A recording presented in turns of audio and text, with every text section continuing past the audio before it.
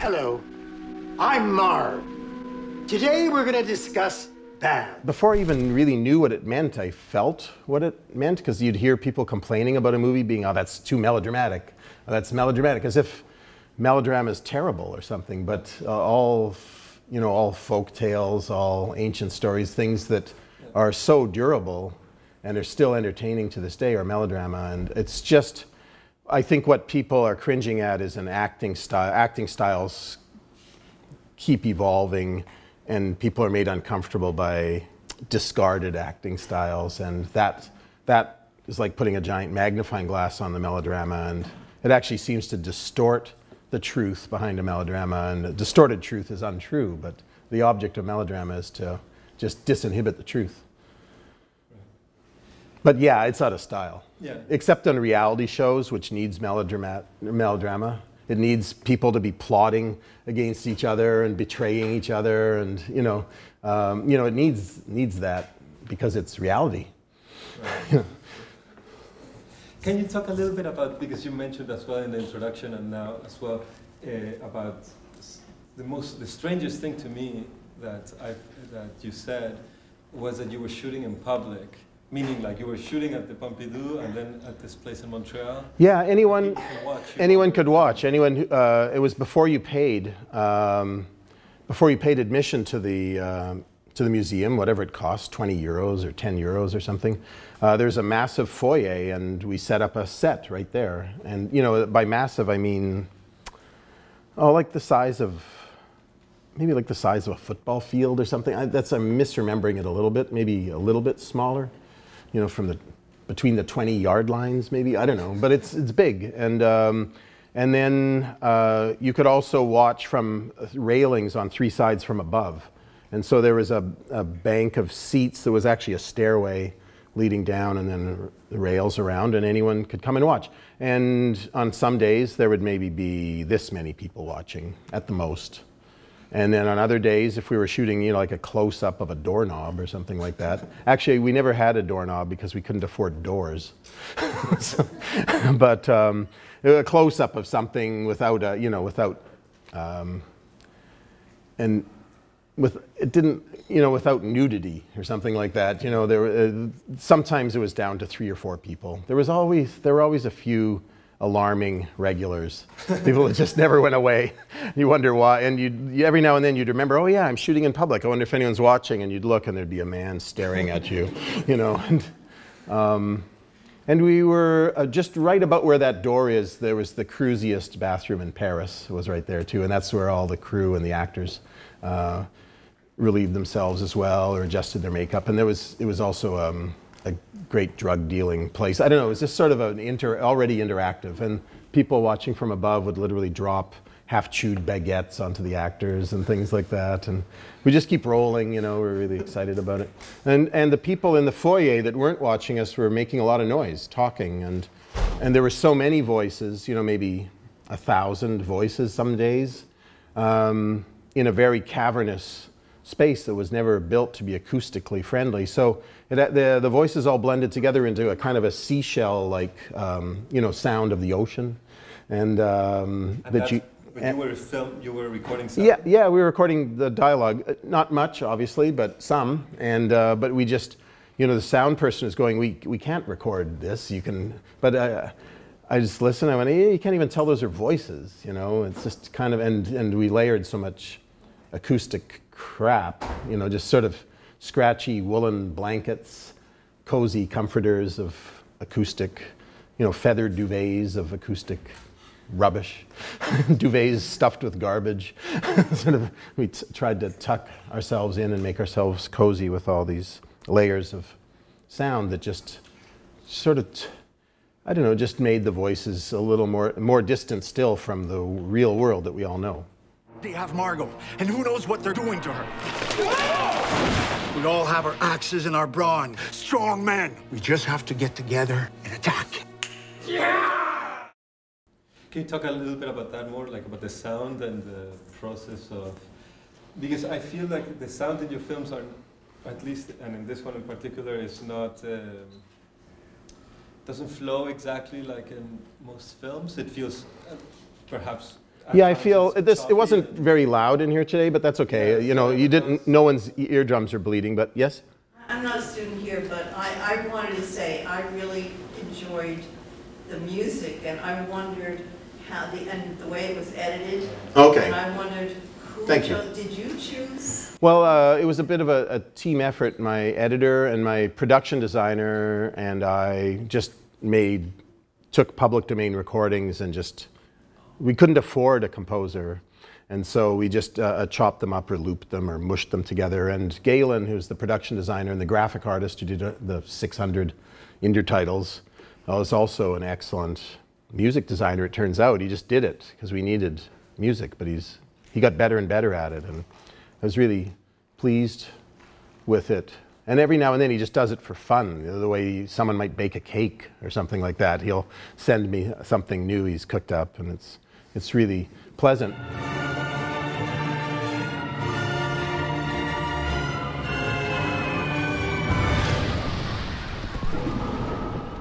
I've always enjoyed, my way into movie making was watching a local filmmaker back at Winnipeg when I was in my 20s make very primitive but really alive films. And then later, L'Âge d'Or by Buñuel, an amazing film everyone should see. It's really handmade, and you can tell how it's made. Eraserhead makes you think about how the sound's edited. Those are early thrills for me. Since then, Oscar Michaud, The Girl from Chicago say, there's a movie that announces at every frame its human manufactured quality. And I like being aware of things I like being able to see the brushstrokes or hear the accent.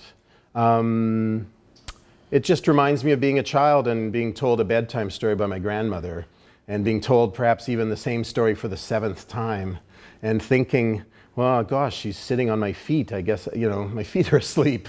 Or she's not telling the story very well this time. She told it better last time, but I'm still enjoying it. Or if she tells it really well and I'm sleepy and it's cozy with her sitting on my feet and the blankets are just right. And I open my eyes and I can still see my grandmother, but I'm also in the story. And sort of it's a simultaneous thing. But so many times on a set, at least up in Canada, you would just hear, you're breaking the dramatic illusion if you have bad continuity, or if you have this or that. You know, you got to make sure the lighting has a logical source, and you've got to make sure the sound has perspective and things like that. But then when my daughter was 4 or 5 years old, I just watched her cutting and pasting and gluing and scribbling and making something really moving and honest and in just a couple of minutes. And I realized that's, to me, so now, so many fewer mistakes happen with digital filmmaking. This is all digital, that it's hard to, you almost have to go out of your way to be primitive. You know, and a person doing a sound mix for you has to really be on board with you because they're trained to smooth out all that stuff, and they'll fix what you so stubbornly made sloppily. They'll fix it for you, and they'll EQ it and smooth it out. Yes. Quick question. Sure. Thanks. Going back to your choice of shots, I'm curious about whether or not having mostly medium close-ups and close-up shots, there's not many master or wide shots. Right. Right. That's a good. It's very true, by the way. Yeah. Right. There's not much is that towards narrative devices, or is that due to resources and not being able to do what you want to do with having a master shot? Yeah. Do you feel limited, and does that affect your process at all? It started out with me having very little. I started out in my first few movies as just having, say, a very small set. And I also, maybe the nature of the scripts I was writing, my way of entering into writing fiction was like almost like bedtime stories or fairy tales. So I felt like I had to make, and I felt that sets looked better if you just unplugged almost all the lights so that the actors were lit in the middle and they were sort of in a womb of darkness. I felt cozier, and it seemed to fit the stories. There was a bedtime story, a dimension to the gestures and everything in the story, and I liked that little comfy cocoon. So it fit the story and it fit my budget for sets, and it's true. I almost never have wide shots, and But as I started to get a bit more money for movies, in 2003 I had my biggest budget. I had like $3.5 million. This one is about $600,000 if you add up the 8 other hours of finished movie for the internet. But so it was lower budget. We didn't have a big set. The set for most of the things we shot was just a little bit bigger than this carpeted area here. What happened is as each picture went on, I started to learn, especially when I started to move the camera, I always shoot with 2 cameras, by the way. I have a trained DOP that gets more conventional shots, sort of establishing shots, and then conventional medium 2 shots and some close-ups. But I'm the one that gets to be the free agent who roams around and keeps searching for things. And if the shot's out of focus and then goes into focus, that's me. I'm trying to find, first of all, the focus ring, and then secondly, the exact angle that looks good to me. I don't know. I can't plan it ahead. But I noticed in this movie where I had the big for me budget in 2003, I asked my producer and asked for and got, I used to design my own sets and I wasn't very good at it, a real industry production designer, and he made really big sets. There were sets as big as this room and bigger and taller ceilings. And then when I started editing the movie, I realized I just shot in one tiny corner anyway. I just put up a light and found a little corner that I liked, and I forgot to have an establishing shot. And a movie that you apparently showed in class, Heart of the World, I had a really big set built for that. And at the end of shooting, I realized I hadn't shot it once. And so I went back and I had someone try on just put on the costume of the leading lady. And I got back and I got the entire set that I built with a body double wearing the costume in there. And then I went, oh, that's enough. And I just did one shot of that even. And so as it is, I only have really one shot in my entire career of something as big as this, you know. I'm just sort of interested in faces and hands. And the way I shot this ballet version of Dracula in 2001, and I discovered, without knowing, I didn't know much about ballet, and I was bored with the Dracula story, but somehow the 2 of them stuck together appealed to me, and I got interested in it, and I was really surprised by how much acting ballet dancers do with their faces, because I always watched from far away before, and also with their fingers, and then with every muscle in their body, of course. So I learned that there was a melodramatic disinhibition there that was kind of intriguing. And so that probably reinforced an already strong tendency to go close all the time.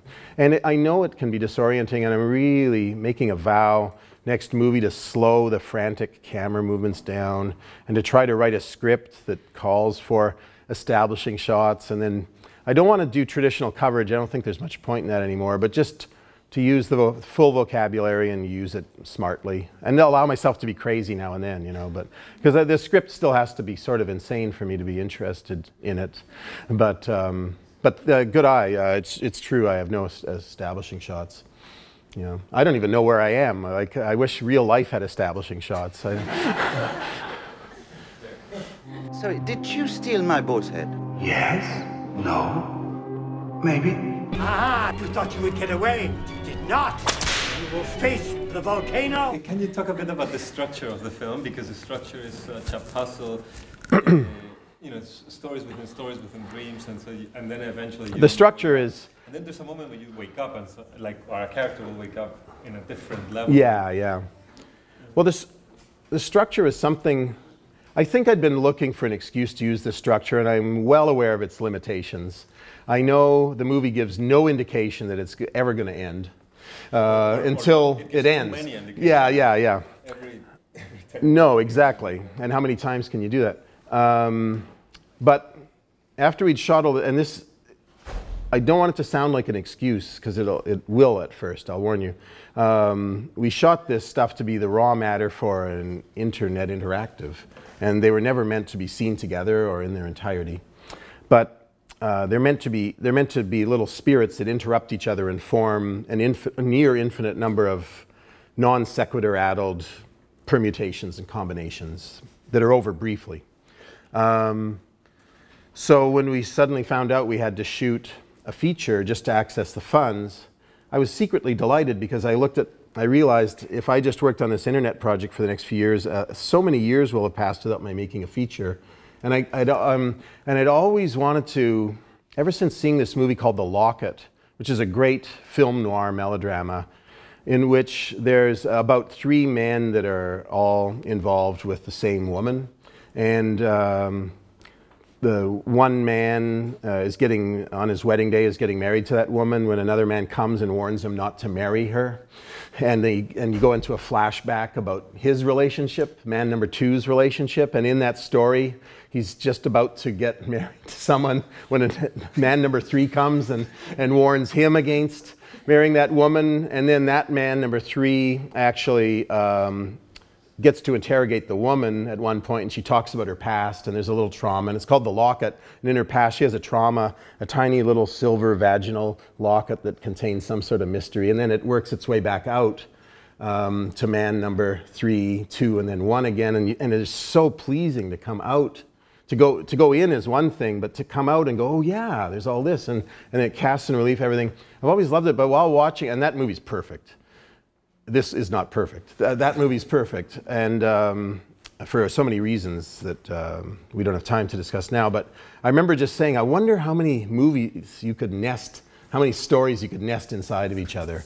Someone's got to try that someday. And then I discovered the French writer Raymond Roussel, who spent his entire writing career doing just that. His poem, New Impressions of Africa, starts with a line of poetry. Then there's a parentheses with a sort of a digression.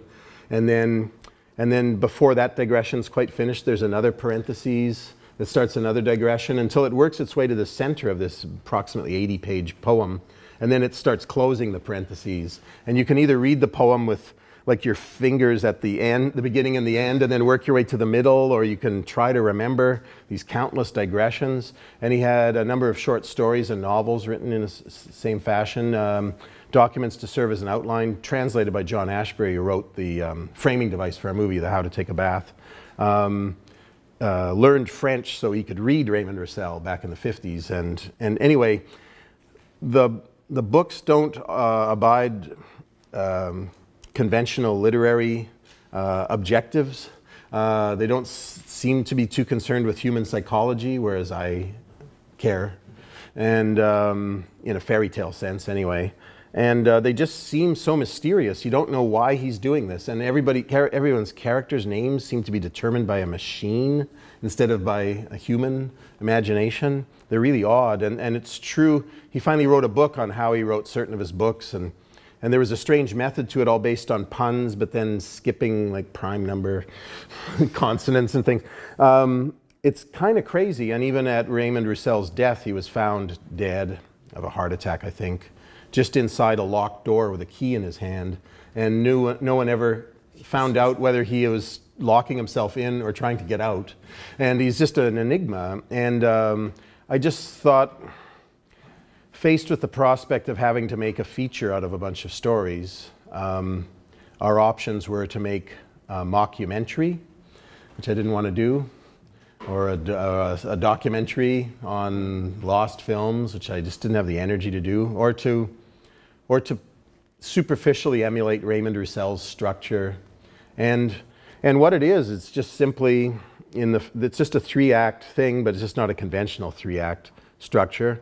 In the first act, there are 6 nested narratives, starting with a bath, how to take a bath, then it goes into a submarine, then it goes into a forest, then it goes into a cave in the forest, then it goes into a nightclub, and then it goes into a song about the final derriere, and then it goes into a sort of an enigmatic maternal gloop, and then and then it works its way out of all those. And then the second act is 9 lost film stories deep, and the third act is 9 deep, and then all that so-called book of climaxes, which is so it's sort of shaped like a 3-act movie, but not really. You know, with the result, you know, toward the end of the movie, you're still starting new narratives. The black and white one, for instance, which is longer, the Duryanuskov, that's an adaptation of F.W. Murnau's Duryanuskov, his his Jekyll and Hyde story he made just after Nosferatu, his Dracula. And you know, I've often regretted making the movie as long as I did, because I could have just made it shorter. But, and maybe I should have, but I really wanted people to, I just wanted the movie to be too much.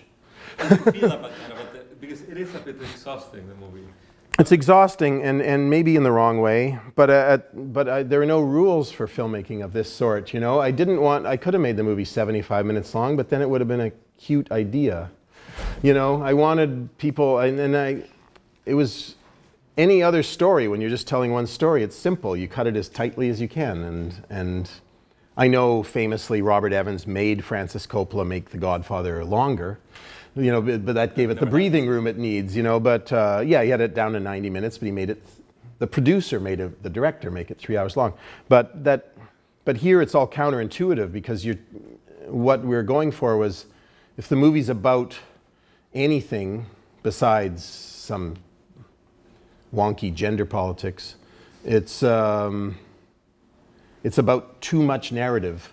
And I just thought, well, people aren't going to come back and watch this over and over and over again anyway. Maybe they'll dip in and revisit it. I want people to feel like they've just barely survived a drowning by narrative in a storm of stories and just been washed panting on the far shore. And it was a calculated gamble, and it probably blew up in our faces, but oh well, you know, the world is still fine, you know.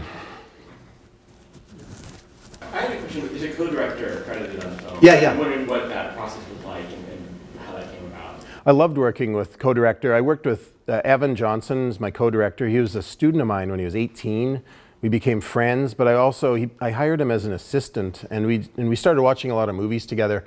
And at the start of this project, I hired him as a research assistant, just someone to keep me company while I was in a room looking up things. But he started to get really good ideas for the website. His idea that the website would not only produce new, one-of-a-kind movie permutations and combinations, but it would destroy them forever too. That it would be a website that would produce a new movie and then lose it. It was a really good one. And he had so many other things, and he just sort of took the lead in so many places that I felt like I had a real collaborator for once, like someone who would argue with me without ever hurting my feelings, and he could take a direct hit without taking it personally. It felt really good, and we both wanted the same thing, and we quite often, when we disagreed, just ended up with a third result rather than one of our two positions. And I loved it. He didn't call action or hold a camera in front of actors ever, or call cut, but he was never farther away from me than him. And we consulted after every sequence of shots, if not every shot. And then he did all the post-production color timing, and he did a lot of photography for composition, for compositing and things whenever a very small set needed to be expanded into a landscape or something like that, you know. So it would be like saying, you know, an editor could easily be described as a filmmaker, because an editor who's given a bunch of footage, say you're given a bunch of footage of, you know, a strike that happens or something like that, and you make a documentary about it, you're called the director, you know, and so, but my editor's called an editor because he does editing of footage I shoot and direct, but an editor could just as easily be called a co-director. And so I just thought he deserved, because he did at least half, if not more than half of the work and creative thinking on the project. He deserved a co-director's credit, and I'm happy to, and I wish it was just directed by Guy Maddin and Evan Johnson. Next time it will be. We've agreed to work together indefinitely, but just one picture at a time. So, yeah, thanks. Yes? Going back to talking about narratives, so I thought about a couple of filmmakers, one being Alon Renee, specifically last year Mary Bad, right? Yeah. The genesis of non-linear storytelling. Yeah. Right? But when it comes to sort of like how you use the camera, I think more of Godard, like breathless, right? Yeah. With like fast and sporadic minutes. And I guess I'm curious sort of like how you structure your narrative in your films, right? Is it more towards gesture? You mentioned nesting, which I already get as sort of like a sort of layering. Yeah. But there has to be something more than that, right? Because you're sort of trying to carry over a type of emotion our sensibility of like how you're supposed to connect to the characters through each nested layer of your narrative. Yeah. I don't know how, this is a real strange one because since the stories weren't originally, separate stories weren't originally written to be nested Russian doll style inside each other, but they're all written, they're all adapted by the same people, so there's a kind of a thematic rhyming in them sometimes. I don't know how emotional the stories are, frankly. I wish they were a bit more emotional. In the other portions of my career, I was starting to make, in the conventional, more conventional narrative films that I'd been making some progress towards achieving some sort of emotional effect. I've always tried to be really honest when I'm making the films about myself and about people, and even if it's uncomfortable, and I don't know, I want people to laugh and feel and cry at the same time, I don't know. But I know that this one isn't very emotional. It's just too distant, it's too manufactured. But the tone's still consistent, though. It's most of the time. Yeah, thanks. Yeah, I'm trying to get back to your question. Yeah, the camera work is just an artifact of, it's just the product of my, I wanted the movies to be sort of charged with an energy, but just moving the camera around fast doesn't guarantee a kinetic plot. You know, there's a craft to screenwriting for melodrama where you literally have to create like a hook and a tipping point and stuff like that. And I don't have that mastered. I'm like only now, long overdue, consulting how to write screenplay books and things like that, just to know what rules to break if I feel like it. But every now and then I would copy as I would be copying a synopsis that worked really well. So, and some stories work better than others, and in other ones I would just tell the story. And with intertitles, you get to cheat a lot. If the story wasn't told properly, you just get to tell, you know, with a flowery intertitle, you can just disguise some exposition and just get the story told that way, and you have to do a lot of reading. But I think to get some sort of emotion around, you have to have, I don't know, I'm no master at this stuff. The camera movements have to match, like they have to sync up with your story. It has to be, each story has a certain style. I remember the first time I really moved the camera a lot and crazily in a movie was a very low budget movie I made called Cowards Bend the Knee, and for some, it was based on, it has a good plot because it was based on Euripides' Electra, which is a great plot. And I just consciously took the plot and used it as a structure, a durable 2,500-year-old proven structure that's never gone out of print. And I happen to have a personal story that I could just drape characters over onto this structure, and it worked. And for some reason, the story was kind of crazy and elliptical and hysteric. And that camera style that I just adopted then, I was too pressed for time to storyboard, so I just started connecting actors, and there'd be 7 actors in a room at once, and I go, oh yeah, I forgot one, and so I just swish pan the camera over rather than cutting, and somehow it all worked really well. And then in my next movie, I tried the same style, but the script had been written more languidly, and that style didn't work. And I suddenly found the camera slowing down. It just naturally slowed down. And but I tend to write, I'm more comfortable writing in a zone where there's some delirium, because the great emotional milestones in my life have often been anesthetized by a certain amount of delirium. You know, like an important death or an important birth or something. I don't know, I always just don't know what's going on. Like I just can't take in the moment. So there's a kind of a delirium that I enjoy encountering in literature and in film, and I default to it. It reminds me of a bedtime story told to someone half asleep. So I kind of default to that achronological delirium combined with a frenzied camera style wherever possible, because I'm always just remembering things and stuff. It's my way of being personal, but I want to actually consciously, I've done it now. I've really done it, and I want to move on. Okay. Yes. If you could talk a little bit more about about, as you mentioned, like wonky gender politics, and I was thinking about like, as you're encountering all these old stories, that it's like, there's both like a love for the old story and a want to like faithfully make that story, but then also like a critique of how the roles play out in that story. And it's tough because you learn a lot about world history, American history, pop culture history by reading these synopses. You find out that, say, Lois Weber, a great filmmaker, a really good storyteller, is said by some people, I don't quite believe this, was as popular as D.W. Griffith in his day, you know, 100 years ago. She certainly made good-looking movies, and I'm sure they were very popular. And she was considered very progressive. She's a strong feminist, believed in suffrage, you know, the vote. She believed in birth control, and she believed in eugenics, which, you know, calls for the compulsory sterilization of criminals, poor people, people with mental handicaps. You know, it's considered very progressive at the time because everyone was just cottoning on to, you know, with Darwinism and selective breeding, and, you know, like, was really entering the common consciousness, and so it was considered progressive. But, you know, from this 100 years later, we can see potential insensitivities and that sort of thing. So I had to ask myself, and of course, almost all movies made in America in the last 100 years are sexist and racist.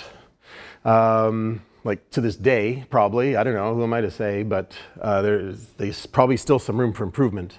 So at what point are you delighted to find out that that a movie is so crazily anti-socialist that it's actually fascist, but it was popular? You're delighted to find out that Lois Weber was, like, believed in compulsorily sterilization, you know, and what do you do with that when you're adapting it? Do you take a clearly ironic and a safe distance from it? Do you omit it altogether? Do you,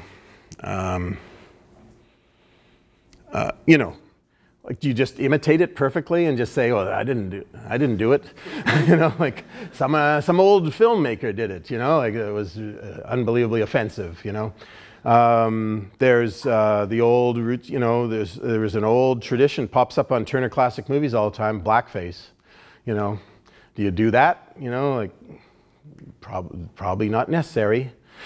But but there's lots of stuff that's like that. And then the gender politics, we decided, the three male screenwriters in the writing room decided to just try to be as honest about themselves as possible. And we wrote scripts in which men mostly gave assistance to women, whether they asked for it or not, and didn't really end up helping the women much. It was just sort of kind of a cinema history version of mansplaining, maybe. I don't know. But we tried to be honest. You know, there's say that trained psychiatrist who just decides he's going to cure this beautiful woman. This woman he finds attractive. He wouldn't just do it to anybody. He's interested in her. And so he starts to mansplain her, and all he does is reveal to her that her inner child is she doesn't want to see, you know. And there's all those lumberjacks that decide that some woman's been kidnapped and they want to rescue her, but she doesn't seem to be in any trouble at all. And I don't know. I just decided that I don't know anything about in gender terms. I can't claim to know anything more than just whatever I happen to be, know and feel. So. But I know I'm most comfortable when I think of myself as a preposterous person. And I like Buñuel's L'Âge d'Or, which is not just melodramatic, but surrealist. So it stresses the subconscious is just coming out. So I don't know if anyone here has seen it, but it's male lead Gaston. It's got two leads, a male lead and a female lead. And I think Buñuel seems over his long career to be a pretty fair humanist, and gets really angry about social unfairness and things like that. I have no idea where he was on gender politics, considering, you know, a lot of factors. But anyway, I like in that movie the fact that the male lead is also a surrealist male, so he's just acting out on impulses. A surrealist male is just acting out the subconsciousness is just out there. It's disinhibited. So he's selfish, he's childish, he's even infantile, and he's bratty, and he's violent, and he looks ridiculous. But he's also kind of charismatic too.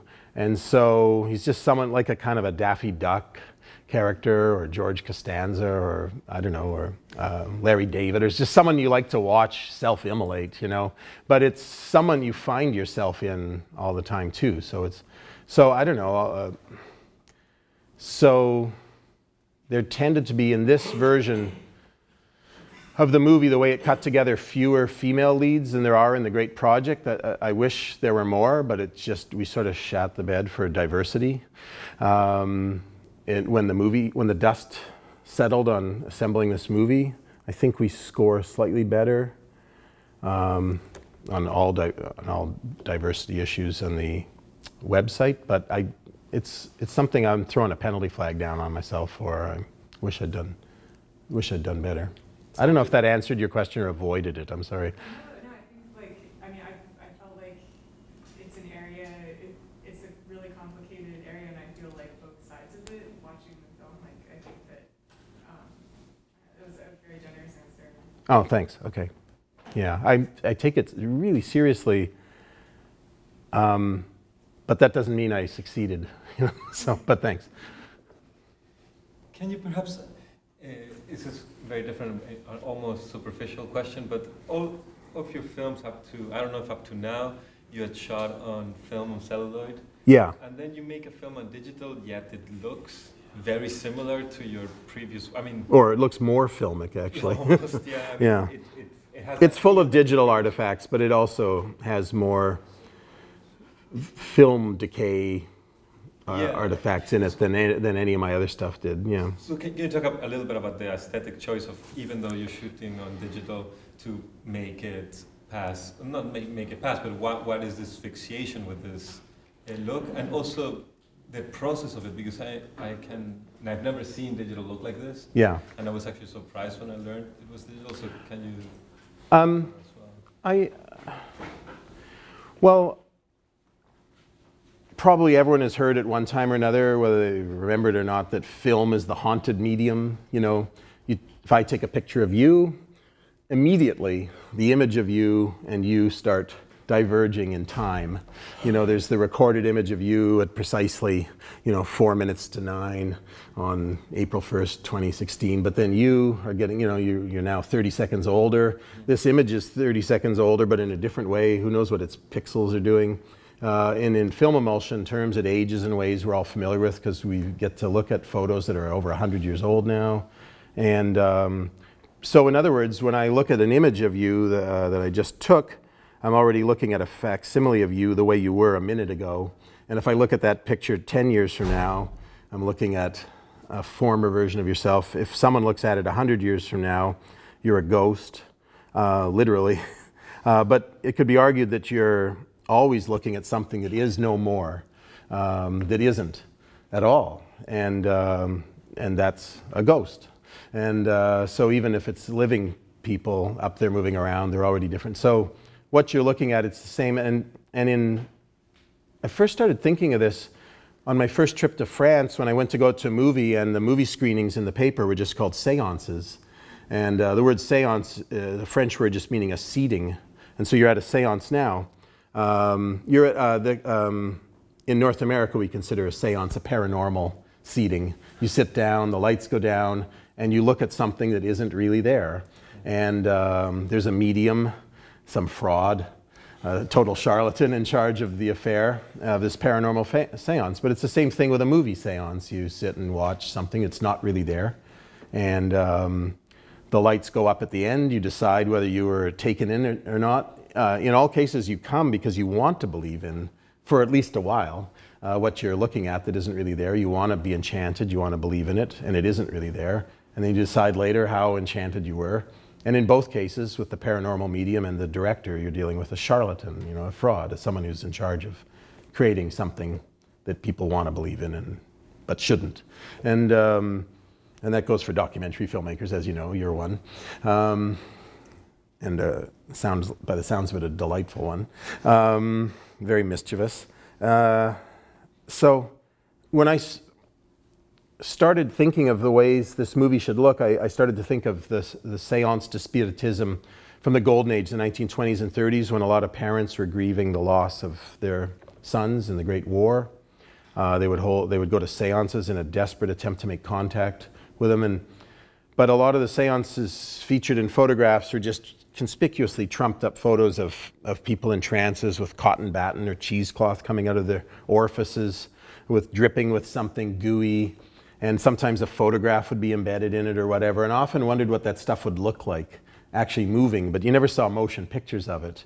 And but then I started to watch Bill Morrison's movie Decasia, where he takes old films that are on the verge of just falling apart completely. They're buckling.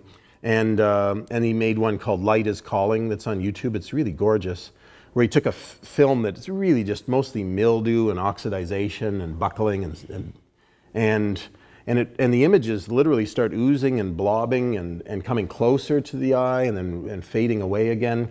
And I realized this is like ectoplasm, what if it moved, you know, and how appropriate that it's moving this way, this blobby way in the most haunted medium. And so I decided that's the way we wanted. And Evan, meanwhile, had been working on abusing some software so it would produce exactly the opposite results of what it was set out to do, to destabilize things. And I can't reveal the secret recipe or it'll kill me, but it's basically, he designed a program that created happy accidents. I used to have 1 million happy accidents when I worked with film. I would read the light meter wrong, so things would be overexposed or underexposed, or a light leak in the camera would fog everything, or the lab would overcook it and produce too much grain, or drop water spots on things that looked like paramecium skipping around for a while. And there'd be 1 million happy accidents, but when I first started shooting digital, I was suicidal with the lack of accident, the consistent lack of accidents. And so he set a goal for himself to make accidents happen in my life again, and technological accidents. They just happened mostly outside of the most frequent accident I had on set was I would shoot an entire scene thinking I had pressed record, and I hadn't, and then I would go, okay, cut, perfect, and press record, and then, you know, and then record my feet walking to the bathroom or something like that, the cruisiest bathroom in Paris. And, you know, the footage was spectacular, but it had nothing to do with my movie. So those weren't useful accidents. So the footage was, he cooked up something that looked like a cross between Bill Morrison and séance de spiritisme things. By the way, in Quebec, where I shot half of this, the word séance means a really dull meeting. So there's 3 meanings to it. So when I go to see Guy Maddin films, I see The Dead Father, I see the Flapper Girls, and I see these other kinds of instruments. Am I going to keep seeing them over and over again in your films? Are you going to keep recombining this kind of DNA? I think I feel like I've got it all out of my system here. And I really enjoyed, my most recent film is shorter, you've seen it. It's a very modest cine essay on the making of a Canadian war movie. It's shot in 2015 in Jordan using all contemporary things, and there's still plenty of room for color timing and mischief, and but it's just not an old-timey thing, you know, it's so. But I still care a lot for sound design of a sort, and I don't know, I think my tastes are broadening out, and I definitely am getting tired of old-timey tropes. Geez, time passes so quickly, I didn't realize I'd been doing them for so long, but I have been. And but I'm still excited about filmmaking more often than not, and I think I've left it behind, but there are still more permutations. I guess my Seances website looks like this world, except even more manipulated, more interventions, and there's more digital elements to it as well. Lots of data moshing artifacts and things like that. I really like the way it looks, I have to say.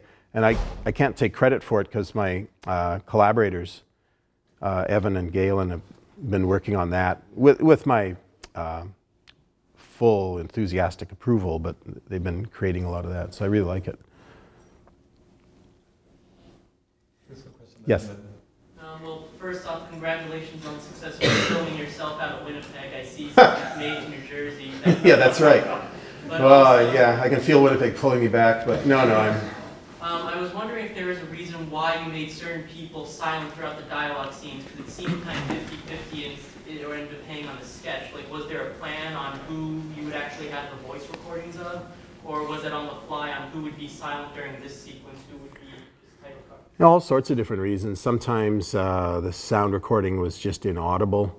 Sometimes some of the French actors couldn't speak English, and they remembered their lines phonetically. The cue cards are so cute. Just these little French phonetics, and you're reading something, it looks like another language altogether, and you're reading it out loud, but it's English. And, but a lot of times the accent was so thick you couldn't understand it. So other times the performances maybe weren't so great, and you just cut them out. Or other times you wanted to change what they said, so you just change what they said. I don't know. And yeah. No, as a matter of fact, in the website version of this, each story has many different versions. And so because I set out to make 100 lost movie adaptations, but I only made 30-something, I got to add the other 70 adaptations in just by changing the intertitles and putting them right into the movies I shot, you know, and then fragmenting them and mashing them up and stuff like that. So it's and also just for the sheer pleasure of being inconsistent sometimes.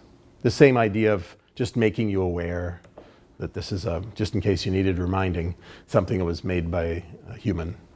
Oh, having said that, the website is full of computer random generated things like crazy, so I don't know. What do you mean? Well, there's a title generator. Let's see, I've been kind of addling my brain cells with metadata lately. The website, when you visit it, you start clutching at a sort of a sea of words that are genres, really strange. There's hundreds of genres and subgenres of movies, and different words that will eventually make up a title of the movie you see. And you eventually can clutch on a few, and all of a sudden the seance starts because some words kind of connect with each other.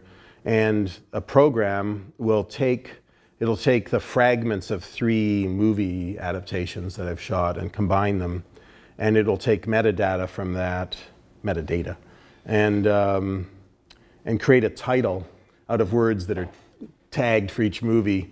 And so the very first time we did that, I was pleased because the very first title to come out of the program was Wise Trumpets of the Milky Midnight.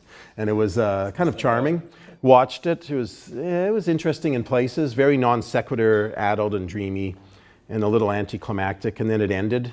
And then that movie was destroyed, and Wise Trumpets of the Milky Midnight will never be seen again. And that's all very little interactivity, just some random grabbing, and then once some words are grabbed, a computer will just randomly produce a combination of movie elements, and that combination will produce a title. And so but I'm kind of delighted by random generated things anyway. It's not so unrelated to Louis Buñuel's 1 or 2 martinis before starting to write. You know, just have to create, just lubricate the randomness a little bit to allow it to happen. Yeah. Can you talk about the use of pastiche in your work? The use of which, sorry? Pastiche. Pastiche, yeah. You know, I have to confess, I'm not even sure what pastiche means exactly. But, you know, maybe if you want to define it in a sentence. But I think I know what it means. Well, it's, yeah, homage or... Yeah, you know, people reviewers have always been kind to me because I think the movies are fun to write about for reviewers. So I've often gotten a higher Metacritic rating than maybe I deserve because the writers just enjoy, it's a break from the monotony of writing about usual releases. And they often say things like the movies are full of references, but I've actually never consciously referenced anything. I'm just recycling vocabulary units that seem to be perfectly good. You know, there's a kind of a chestnut about silent film was still thriving with so much potential left as an art form when the industry suddenly demanded, you know, the studios suddenly got competitive with each other by introducing talking pictures, Warner Brothers first, or Vitagraph, then Warner Brothers, and then so all of a sudden the aesthetics of film sort of stumbled for a few years while talking was initiated, but it left a lot of unexploited silent film possibilities behind. And I've always just thought of myself as such a scavenger, just hopping off the contemporary bandwagon and just going back and picking up these still in perfect working order vocabulary units and just using them. And I felt I could use a modern one as well as an ancient one, as well as a not so old one, and that I could just mix and match them, much the way I guess postmodernist writers might, you know, just keep playing with genres and things like that. I wasn't quite sure what I was doing, nor had I been a student of literary theory or film theory. I was just doing it instinctively, the way my daughter would add a seashell to a crayon drawing and glue it on, or a noodle even, or something. You know, I was just adding things that felt honest, and they felt a little bit gimmicky to me. I was sort of hoping. I wasn't like a total outsider artist. I was really when I started in the 80s, I really followed contemporary music closely and trends, even from Winnipeg. I had, you know, it was a lot of trouble to follow what was going on in London and New York and things, but I tried to do it. I felt fairly hip, and I felt I was making something that would stand a chance of traveling. But I also was still just working kind of in ignorance and by gut instinct with a combination of things. So when I made my first movie, I didn't even know I'd have a visual style. I just read a book on how to make a film, or I read the first chapter on how to light. And it was, you know, have a key light, and then a fill light to soften the shadows a little bit, and then have a rim light from behind to just help a subject pop out from the background. But I was so terrible that when I first set up all the lights on the very first day of shooting, all I got was my actor with 3 nose shadows. And so I unplugged the rim light and got it down to like 2 nose shadows. I unplugged the fill light, got it down to 1 nose shadow, moved his head till the shadow that shaped like a Hitler mustache disappeared, and then shot. And then when I got the footage back, it actually was an illumined subject grading off into blackness.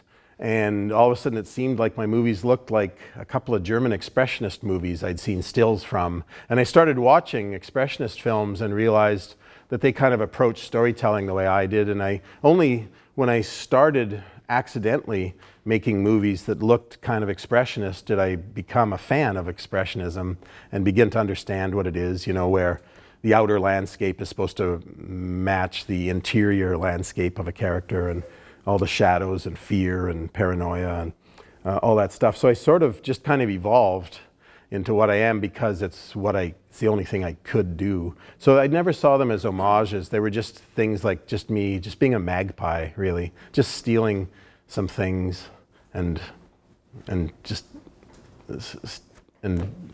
trying anything, yeah. And putting them into the service of stories that mattered to me, you know. These stories maybe matter less to me than their own. These are, I guess, homages. They're tributes to lost films, you know. But some other stories are about, you know, memories that haunt me and matter to me. And also, these are so many stories. Yeah, yeah. Okay. Well, that's an hour. Anybody have yeah. any other questions? All right. Thank you. You've been very patient. Thank you. Oh, that's what bathing is all about. Have a nice day.